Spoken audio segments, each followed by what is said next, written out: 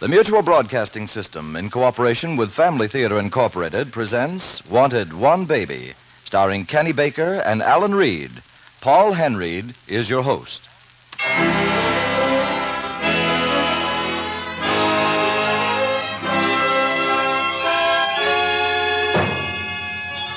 More things are wrought by prayer than this world dreams of.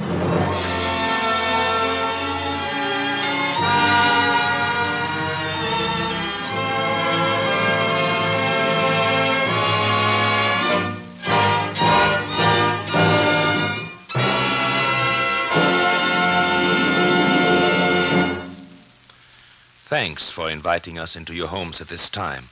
It's nice to know there are so many millions of families listening to Family Theater each week. It's encouraging to know that your interest and your enthusiasm for the program have been responsible for its remarkable growth, so that now it is heard on over 400 stations in the United States as well as in Canada and other parts of the world. Because, you know, Family Theater is dedicated to your family, to all families. It is dedicated with the simple conviction that our homes are for us the most important places in the world, and each of us has an important job to do in keeping our families together and happy. We join with so many of you in this conviction, and in the conviction that family prayer brings a new understanding and harmony into your homes. Because with God's help, with the help of daily family prayer, our hearts are lighter, our homes are happier, and there is given to our families a broader, brighter viewpoint of tolerance and understanding.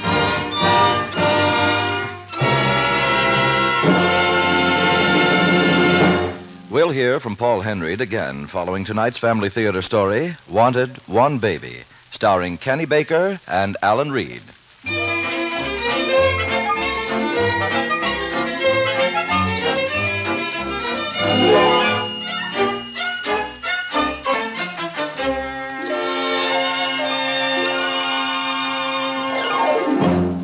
You may have never heard of Joe Stanley Page of Akron, Ohio. I met him myself for the first time the other day, and we got to talking. This is his story. You see, here's the way it was. It all started last summer, so maybe since then I've forgotten some of the details, but I remember everything that's important. First of all, Betty, that's my wife, we'd been married 4 years, and we wanted a Joe Stanley Page Jr., or junioress. We weren't particular in that respect, but, well, we never did have one. And then, I remember it was the 1st of June. That morning we thought, she thought, well, we all got excited. You see... Oh, Joe, calm down, will you? Oh, I know there must be a million things a guy's got to do. You better finish your breakfast first, dear. No, I'll phone Doc Bennett. I'll arrange If you keep running around the house like a chicken with his head cut off, you'll be late to the office. Joe, where are you going? Oh, this is too important. I'd better stop by at Doc Bennett's. I'll arrange for him to see us at my lunch hour, see? Joe, you forgot your hat and coat. Oh, thanks. Now, look, honey, there isn't a thing for you to worry about, not a thing. You leave everything to me. I'll fix it up with the doc, and then I'll tell old J.B. I have to have a long lunch hour. Boy, is he going to be surprised. I'd better get some cigars, and I'll phone you later, honey, about the appointment with the doc. Now, look, you don't have a thing to worry about, not a thing. But, Joe... Just give me a kiss goodbye, honey, and leave everything to me.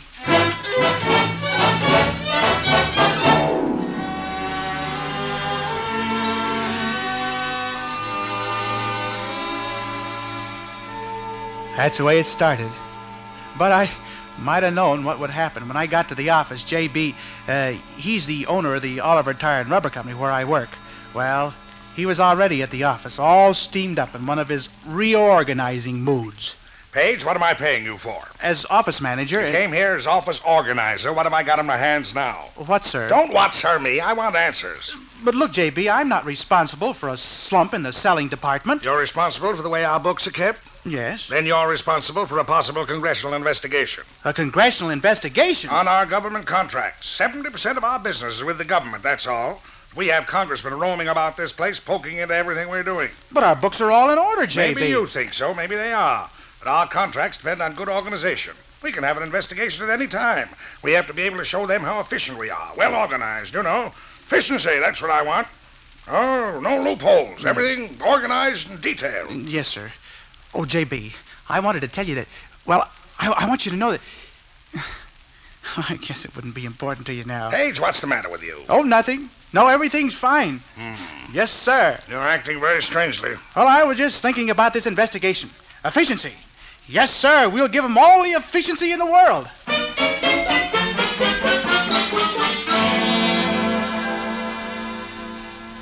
Well, things finally settled down at the office, and I called Betty and told her the appointment with Doc Bennett was all set for 1 o'clock and that I'd meet her there.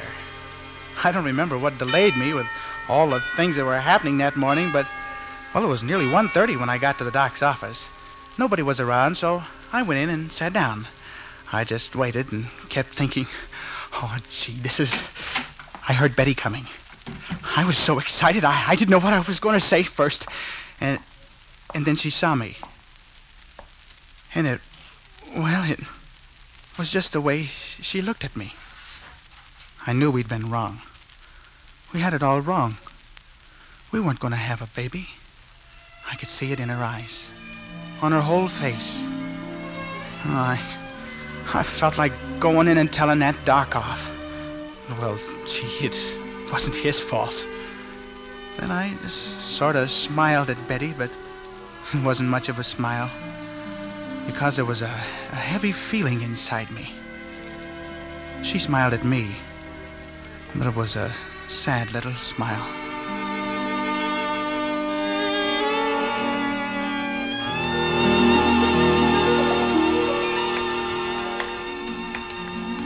We walked together as far as the corner. Neither of us had anything much we wanted to say aloud. I guess Betty knew I was thinking about getting back to the office, because she said simply, Joe, I better run along. Yeah, see you later. I watched her go. I hadn't wanted to talk, to let her know how down I was. But, well, 4 years we'd been married, and we talked about the family we were going to have. And it's just that you plan things and they don't happen. It's more than a disappointment. It's like you were dreaming about something wonderful, and suddenly you wake up.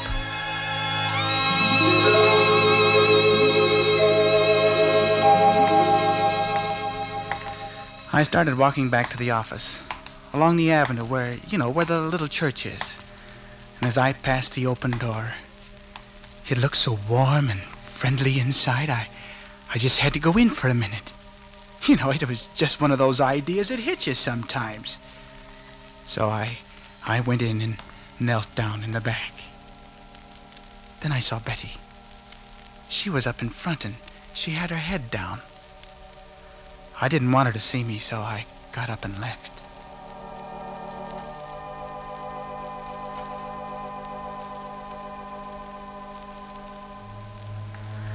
I hadn't thought about being late until I walked through the outer office, and I saw the clock.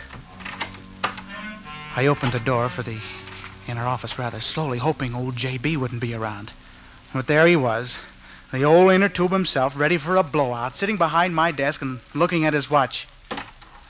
Page, at present you don't work by the hour, but such an arrangement can very easily be made. Oh, I'm sorry, J.B. I had to go to the doctor's. You're sick? No, sir, it was my wife. She's sick? No, sir, we... Well, what'd you have to go see a doctor for if you're not sick? Well, you see, I was going to have a baby. Huh? I mean... Splendid. I suppose you'll want maternity leave. I mean, my wife was going to have a baby. Anyway, we're not. Make up your mind, Page. Are you or aren't you going to have a baby? We're not. Finally come to a decision. No, we didn't decide it. That doesn't surprise me one bit, Page. I don't think you're capable of making a decision. Which brings me to the issue at hand. Yes, sir. Unless you, as office manager, come to some decision as to what's to be done about the efficiency of this organization, you're going to be looking for a new job. I'm through talking. All right, sir. Now look, Shut maybe up, I'm not through yet. Thought you said you were. I said I was through talking. That's what I thought you said. Well, when I said I was through talking, I meant that Oh, never mind. I'm giving you 2 weeks to get our inventory reorganized. Yes, sir. There are stockpiles in South Africa that you failed to record. I want everything about rubber in every part of the world in our statistics. Keep our files up to date. If it's about rubber, file it, label it. If it's about tires, put a tag on it. Want a tag on every tire. And I want action. We're going to have an investigation on our hands. The very least we can do is have something worth investigating. Yes, sir. I'll find Get something. reorganized. Get some efficiency into this office or get out. Yes, sir.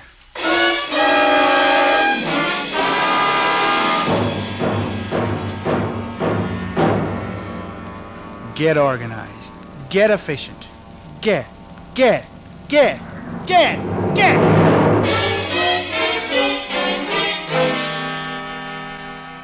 The only thing I wanted to get was a Joe Stanley Page Jr. But it seemed like it wasn't in the cards. You know, sometimes it's a funny thing, but when one thing goes wrong, next thing you know, everything goes wrong. By the time I got home that night, I was so filled up, I couldn't think of anything to say to Betty. She couldn't either. I mean, think of anything to say to me. You know, that was the first night I ever remember it was that way with Betty and me. We just kind of moped around till bedtime, and then she went off to bed. I looked in at her once or twice and saw her kneeling down, saying her prayers. I took a long time getting ready for bed, so she'd be asleep when I came in. I had some very important business to take care of. None of this jumping into bed and mumbling a few prayers while I was half asleep. No, sir. Not this time. I wonder if this is what J.B. would call being efficient. Yeah, all he knows how to do is ring buzzers all day, put a tag on something. I'd like to see him run an office, and that doctor. What does he know about efficiency? Congressional investigation. I'll investigate him. Hey, what am I worrying about J.B. for? I got problems of my own. Yes, sir. Well, this time I'm going to kneel down and do it right. Our Father, who art in heaven, hallowed be thy name. Thy kingdom come. Thy will be done on earth as it is in heaven. Hello? Yes, this is the big nursery. Yes, this is the place where babies come from. Yes, all babies are handled through this office. What? What? Most certainly not. I cannot possibly divulge that information. Oh, I beg your pardon. How did you get in here? Well, I'm not quite sure. Well, whatever you want, my secretary, Miss Pelham, will take care of you. Well, I don't think she can. You see, I came here Look, to... Mr. Page. Joe Stanley Page. Look, Mr. Stanley Page, I'm a busy man with the biggest job in the world's on my hands, and I just haven't got time to talk to you. Pelham? Yes, J.B.? Pelham, contact South Africa immediately. Something has got to be done about the Silver Spoon stockpile. It's been depleted for weeks. Some big babies are being born all over the world without silver spoons in their mouths. Reports are beginning to pile up. Was even mentioned in Congress the other day. We may have a congressional investigation on our hands if we're not careful. I want action, Pelham, action. I want it fast. Over. Roger and out, J.B. You talk just like a man I work for. He's a man of action, too. Oh, you still here? Yeah. All right. What do you want? Now, state your business quickly. I'm a busy man. Well, you see, I'm here on a kind of special investigation, and I... Too many... special investigation? Yeah. Great heavens. Congress. Well, now, Congressman, why didn't you say so in the first place? Is anything at all I can do for you, Congressman? Page. Yes. Joe Stanley Page. Ah, yes, Mr. Page. What can I do for you? Well, I wanted to see about a baby. Baby? Ah, yes, the babies. Well, now, that's a mighty big order. We have a lot of babies, you know. Matter of fact, we have all of them. Yes, I suppose you know who's going to have babies. Yes, indeed I do. We have a file on everyone here. Tag for every baby. That's our motto. Oh. Goodbye, baby. Good morning, J.B. Good morning.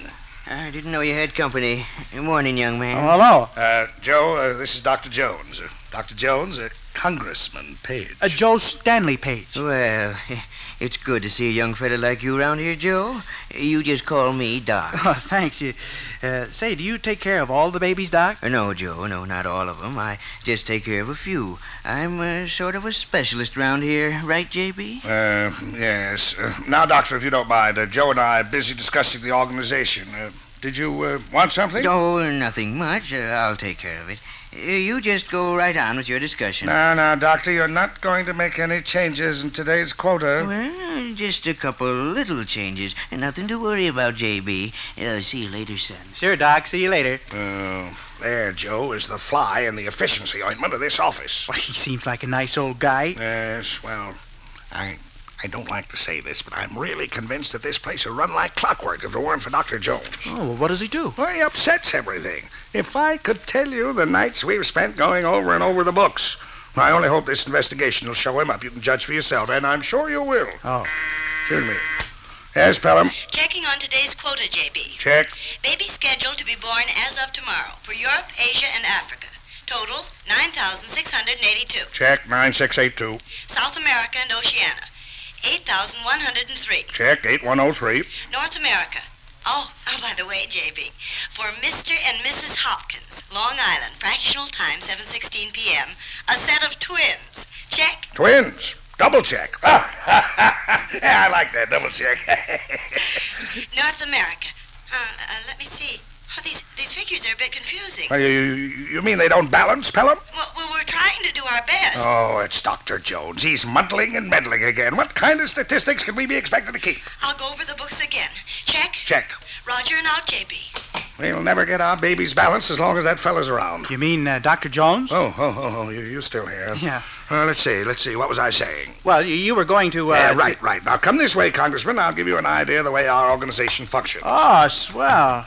Maybe now I can find out how to reorganize things. Reorganize? On the contrary, Congressman, I think you'll find our little organization working with machine-like precision. Yes, sir. Now, over here, we have the nursery proper. Mm-hmm. All of those little babies in the out baskets are checked for immediate delivery. Oh, aren't they cute? Cute? Yes, I suppose they are. As I was saying... Hey, there's something wrong here. What? Something wrong? Something Yeah, wrong? sure. Look, Oh, I know what it is.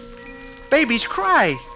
These babies aren't crying. Oh, that. Well, you see, here, babies don't cry here. They don't? No, they don't have anything to cry about yet. Oh. Now, over here in Section 12C, Dr. Jones, what are you doing? Now, let's see. I'll take this one here, and that set of twins over there, and this little fella down here in front. Jones, what are you up to now? Nothing at all, J.B. Just picking up a few babies I need. Oh, there's the one I've been looking for. Have you gone through the proper card files? Now, J.B., you know I never bother with details. Do you realize that you're completely destroying any system I have around this place? Oh, I wouldn't say that, J.B., and you'll never miss these few. Oh, look at all you've got left. Yes, sir, that's the one I want, all right. Congressman Page, now you see what I mean. Can't you do something about this? Gosh, Doc. He is a cute little fella, isn't he? Is he a she? He's a he, Joe. Oh. And I know a couple of kids over in Brooklyn that, they're going to be mighty happy with this little rascal. Yeah, I guess so, Doc. Say, maybe you can tell me... Congressman, I can tell you anything you want to know. That's right, Joe. J.B. knows everything there is to know about this place. Oh. He's got an excellent system, too. And why don't you abide by it? Yes, sir, his system is real handy sometimes. Great help to me. Well, now, if you gentlemen will excuse me, I've got to see about getting these babies stork plane passage to take them to their new homes. Stork plane passage? Roger. See, we keep pace with the times. Efficiency. Well, but where is Doc sending all those babies? Heaven only knows. He just comes and goes as he pleases around here. Special orders from the boss. Walks right in, picks out whatever babies he wants, and sends them to whoever he wants to send them. Goes against the whole system. Say, maybe I ought to talk to him. I certainly wish you would. Now, Congressman, perhaps you'd like to take a look at our master file. Oh, am I in it? Why, certainly. Everybody's in it. Would you like to see it? Oh, I sure would. All right, just come with me. Good.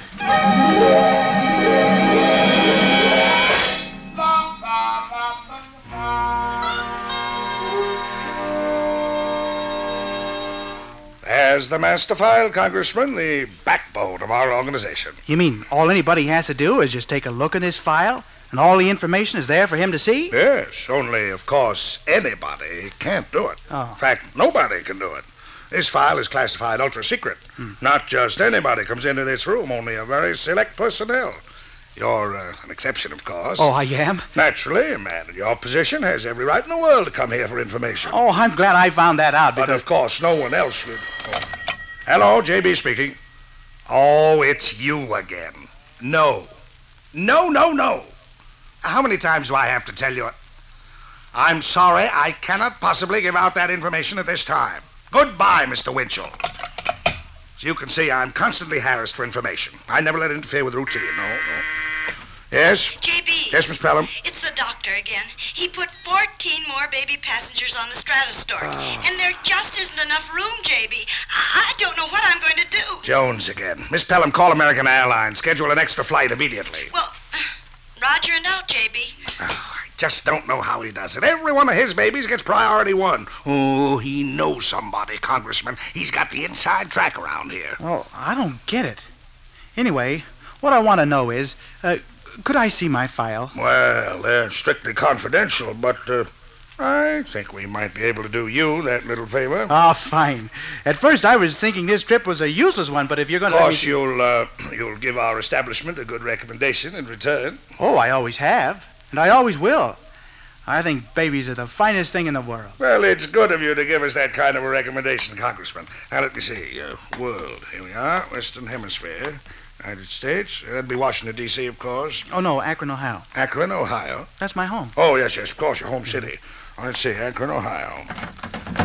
A, B, C, D, F, G, here we are. P. Packard, Patton, Paganini, Page. Now, Joseph Stanley Page. Wife Elizabeth Page, right? That's us. Well, then. Yes, here you are. Here's your tag, Congressman. Oh, that's very kind of you. Hey, wait a minute. What's trouble? This tag, it doesn't have anything on it. Are you sure? Turn it over. No, it's blank. Here, let me see. Yes, that's right. Yes, it's blank, all right. Well, does that mean that... Yes, that means you're not going to have any babies. Oh, well, could there be a mistake? Please, there has never been a mistake during all the time I've been running this organization. You're sure? Well, then I guess I shouldn't I'm sorry, of course, but you must realize we try to please everyone, but sometimes we just can't meet the demand. Yeah, I know. Now, if there's anything else you'd care to see... No, thanks. I guess I'll be going along. Sorry you were disappointed about the baby, JB, but as I... JB, where's that young man? Here you are, Joe. Yeah. How are you, Doc? I've got a big surprise for you, son. What kind of a surprise, Doc? Well, tell me, Joe, what would you like more than anything else in the world? A Joe Stanley Page, Jr. Only I ain't gonna get one. You're not, eh? Who says so? A file. Joe! Doctor, that is, I took the liberty of showing the congressman his file. His tag, unfortunately, is blank. Well, now, I think we can fix that up. Oh, you do? Yes. You see, my boss, who's in charge of answering all righteous desires, he sent down a new list just now. And, Joe... Yeah? We can't think of anyone who meets our requirements better than you and Betty. You're on it. I am? You're gonna get that baby, Joe. I am? I mean, we are? Sure you are. But I don't understand. The file Don't you worry about the file, Joe. My department is gonna take care of you. It is? But how? I mean, well, what's your department? Oh, I guess J.B. here didn't tell you exactly what I do around here. I told him how you upset the entire system. Oh? Yes, I suppose I do. And the system's all right in its place. But sometimes, well, it takes more than a system to get what we're after. And that's really my department, Joe. You see, I take care of a very special bunch of babies. A special bunch? Yes, Joe. The babies that are prayed for. Oh, I get it. You see, Joe, it comes in kind of handy now and then. It makes you understand there's someone, somewhere, who's a little bigger and kinder than a system. Yeah, but Doc, about the baby. Yes? You must know what we have in mind, don't you? You bet I do, son. You want something small and tender and human, Joe. Yeah. Something with the breath of new life and new hope. Yeah. Equipped with the little fixtures of smiles and blue eyes, Doc. Betty's got the nicest blue eyes. La-da-dee, and good night, those blue eyes. close tight. Bright angels are near, so sleep without fear.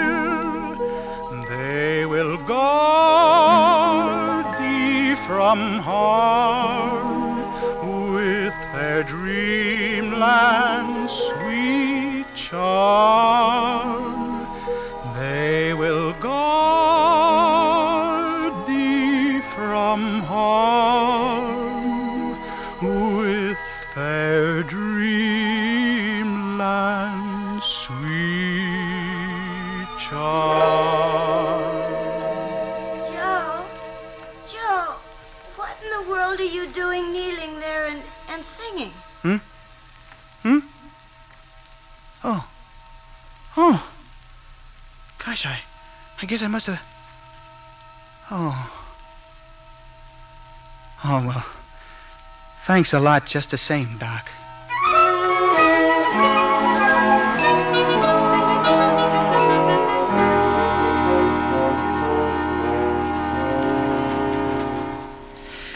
That's just the way it happened. And I figured maybe I really had an idea worth remembering. So I kept on hoping, even though sometimes Betty laughed at the idea. But she was wrong. Yeah, it's Joe Stanley Page, Jr., and he has blue eyes like Betty, too.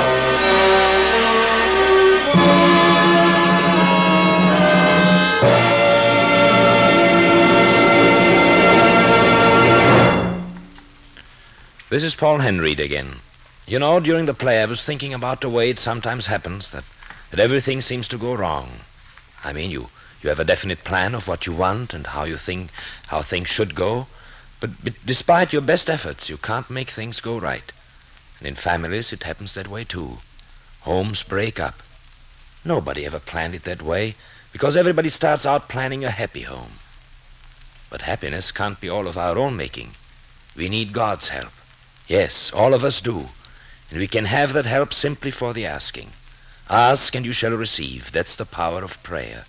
That's the wonderful help that every home can have through family prayer. Daily family prayer means God is there in your home. It means the joy of sharing your happiness with others. It means God's blessing on your home. And with God's blessing, the family that prays together stays together.